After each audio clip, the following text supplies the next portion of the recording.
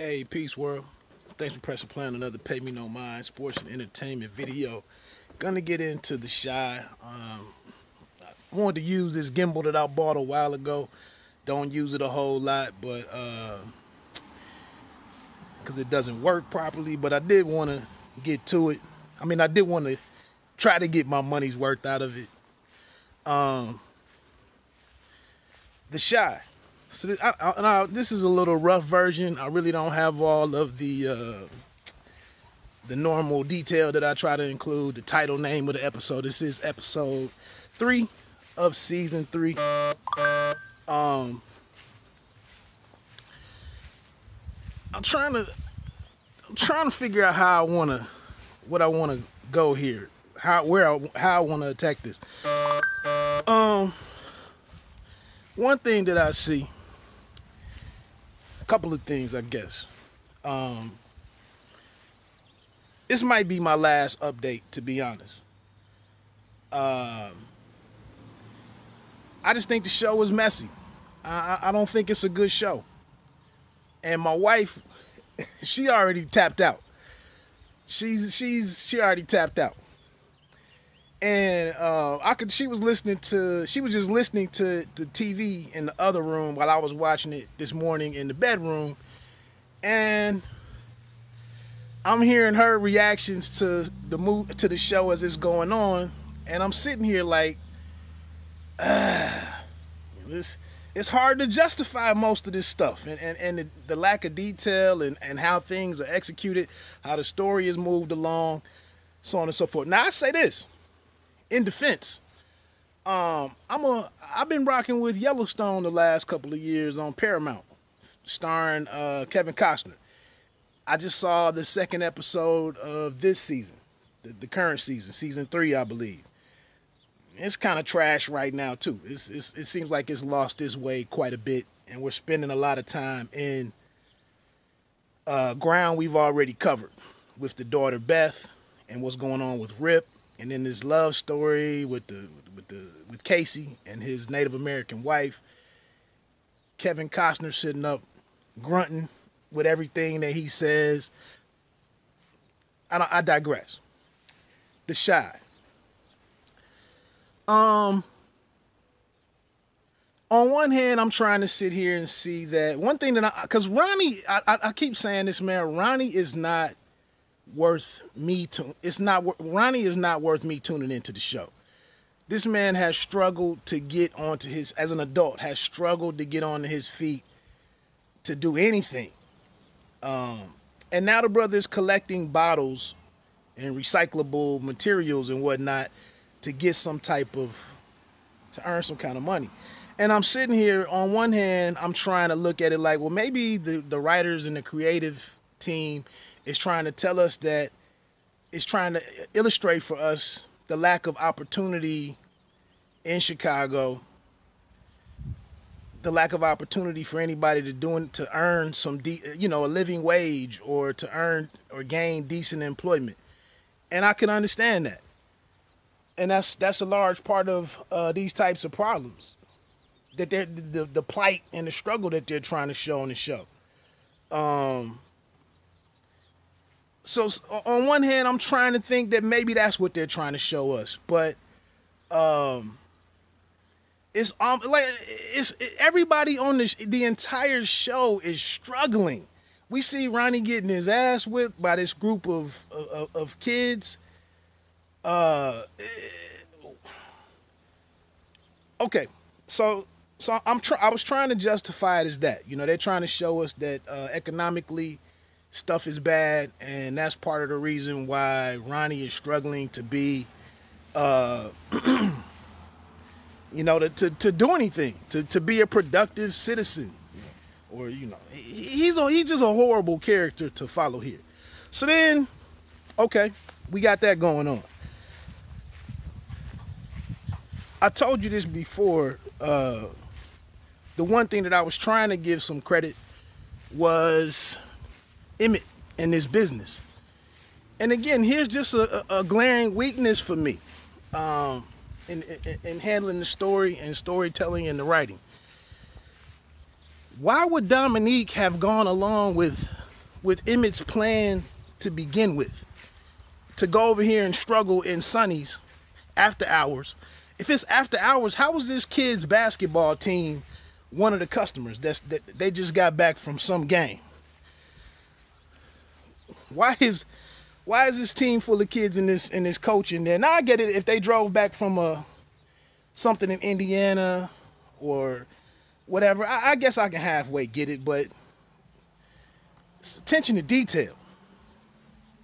But Dominique was already successful with what she was doing in her setup. It seemed like the smarter thing would have been, but I get it. I guess to show Emmett's resourcefulness and his dedication to the hustle and grind is he's going to solve this problem and bring in some help, to back up Dominique in the kitchen. Okay. But again, this is just kind of how failed Emmett's character is and why you probably should have just killed off Brandon altogether. Like his catering business, his food truck and all of that was a great thing, and his love for cooking and the culinary arts. But with him gone, it's a wrap. Kill that off. But like I said, I guess that just was a weakness in the story, in that turn in the story. So then we have Tiff and Emmett arguing, and that's the thing. Out of the blue, they're homeless. To start the show off, they need to go and convince Mom, Jada, that they need to live somewhere. How did things turn? She's selling weed. He's doing what he's doing. How did things get that bad since the last time that we saw them? Like, who has that type of swing in the script? Okay, I know I'm all over the place a little bit, but the show is all over the place. Let's get to Trig and Imani and them getting involved with trying to find Keisha. This is when your writers don't know the material that they're trying to cover. It's just completely unbelievable that Trig and his partner, his woman, Imani, they just walk up to this trap house. The dude that's running the trap house comes to the door and they put guns on him, and then in a few minutes they have half a dozen or so individuals, thugs, gangsters, killers. They have them in bands, zip ties, and they're interrogating them. And he says, we're on a mission. This is our mission, is what he says to Imani. Stay focused. We're on this mission. What is this? How does that work? And that's been my issue with a lot of this stuff, is when different writers, even on Power, when they're trying to cover the street angles of the story, and you just conveniently make the ops completely incompetent to just move the show around. So I'm sitting here really ready to shut this episode down when I watch that. But I'll get to this. So then we get to the latest and greatest with Dre and Nina, Keisha and Kevin's mom.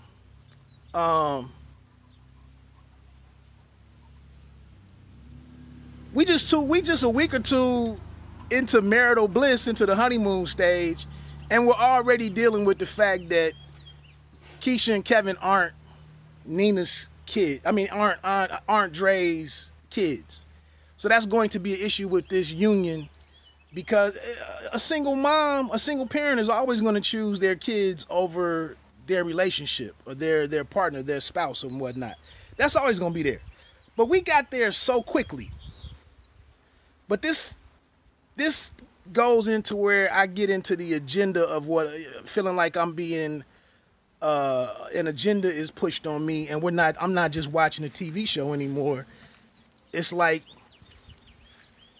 so if you go back to the scene with them going through the house and trying to look at these girls, and then if you factor in what's been happening with Jada. And this Latino cat asked her to take her out.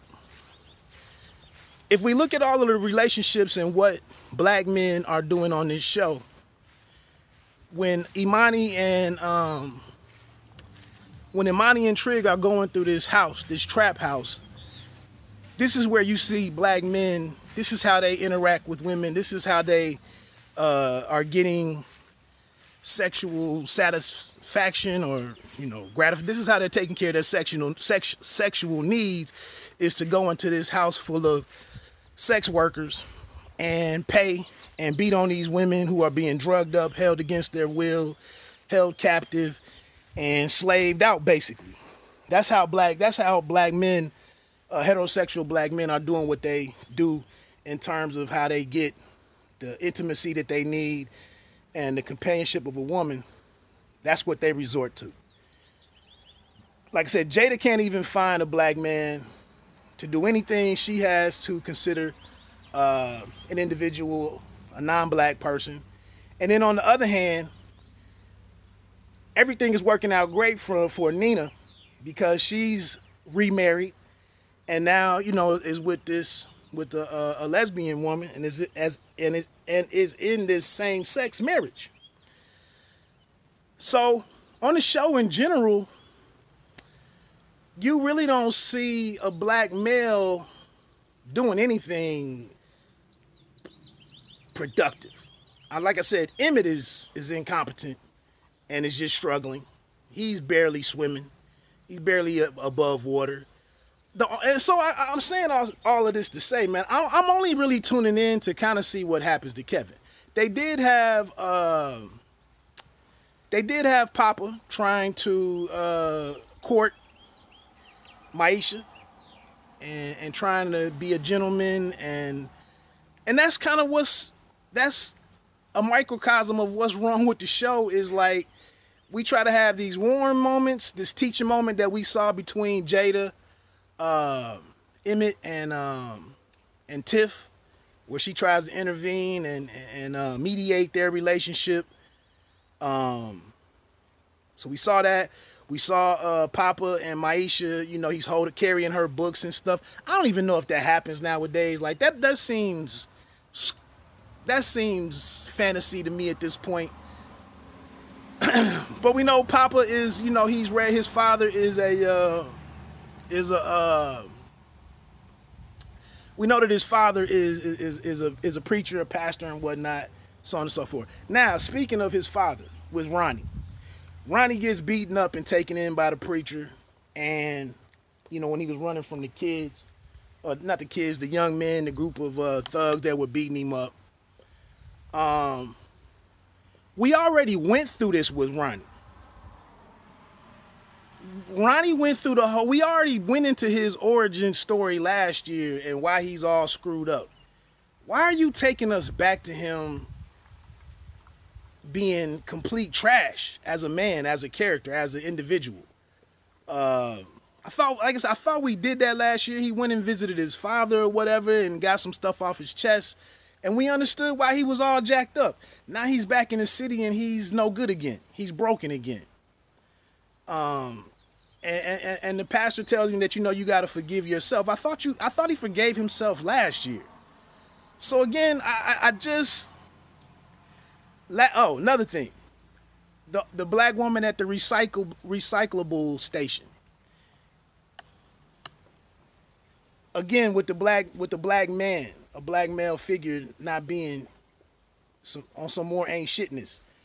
She's trying to sleep with a man who's homeless. Now, I ain't saying not to condemn the man and whatever, but we're not going to try to have a decent relationship and a kind of a normal relationship. She just wants to give him some ass because she sees him coming here. Okay, whatever.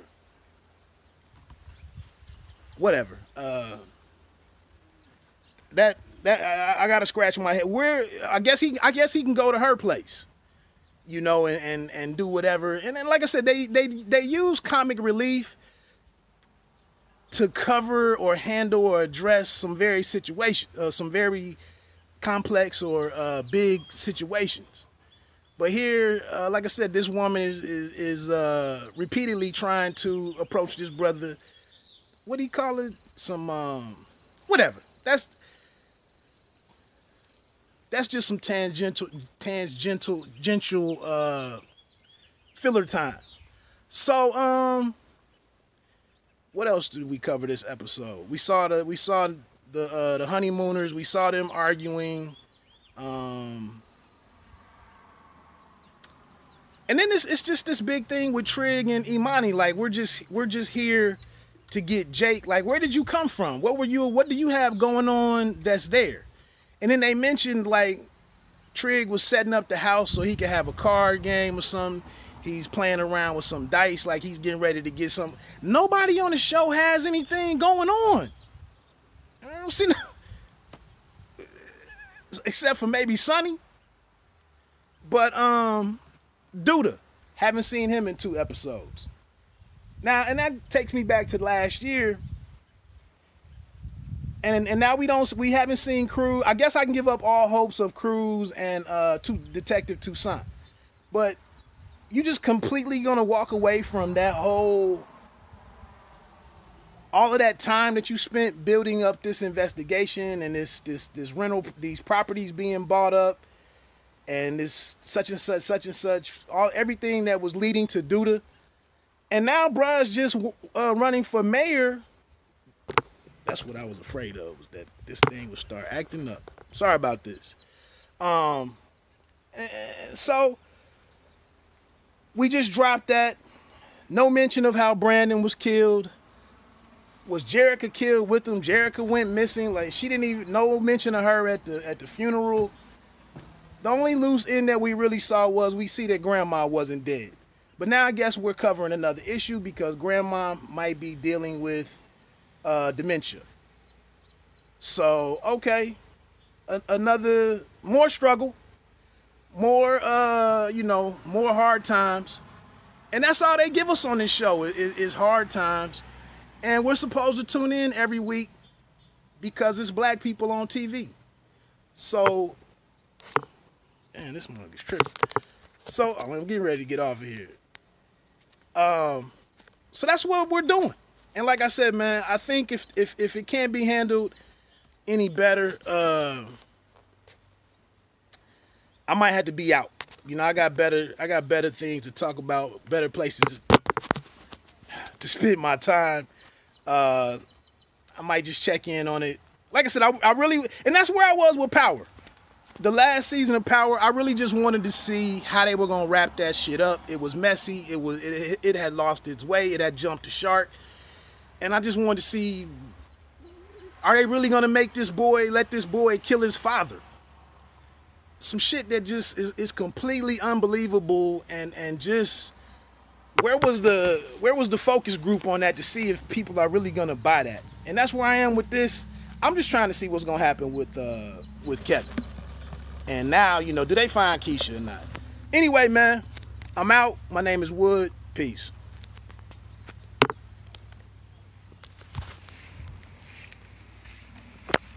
I thought it was peace.